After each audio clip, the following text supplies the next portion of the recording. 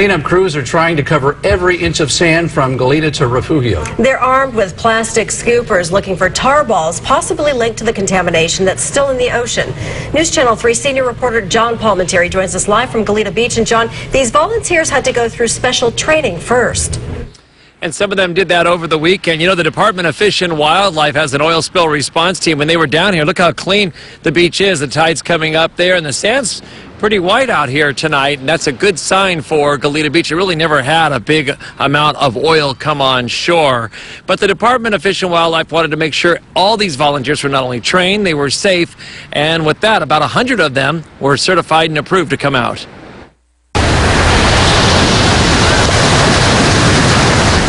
Fifth graders from Kellogg School had no problems with the water or the sand at Goleta Beach Park on their field trip, even though they were steps away from state-deployed volunteer cleanup workers looking for anything linked to the Refugio oil spills several miles away.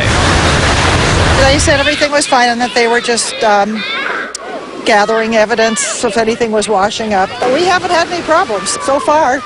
The kids had sandy feet, but no one found oily tar. Volunteers wearing white suits, feet protection, and gloves were also here after a 4-hour training course. They were collecting anything that looked like contamination. Yeah, mostly by hand, glove, of course. Never touching it with our hands alone, but, you know, using little, like, kitty litter scoops to get out kind of the smaller pieces and sift through the sand. Do you feel you made a difference? I do. Physically, very much so. I think it's better than just protesting. They just felt, you know, having the opportunity to go up and do something and be a part of this huge response that's going on, and being a part of solving the problem.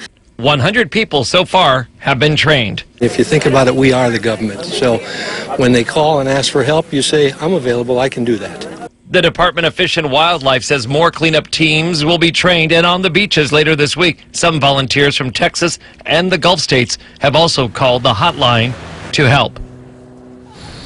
And along the coastline tonight, here's one of the seashells I just picked up, and it's pretty clean. No tar or oil on it. And look at the sand here. We saw a lot of kids down here, as you saw, in the sand. And we're going to take a look here and just take a little scoop there, go down as far as we can a little bit and bring it up. And for the most part, look at that. So Goleta Beach is doing very well tonight. And earlier today when we did come out, there were some on-the-spot restrictions on our coverage of documenting what's going on down here.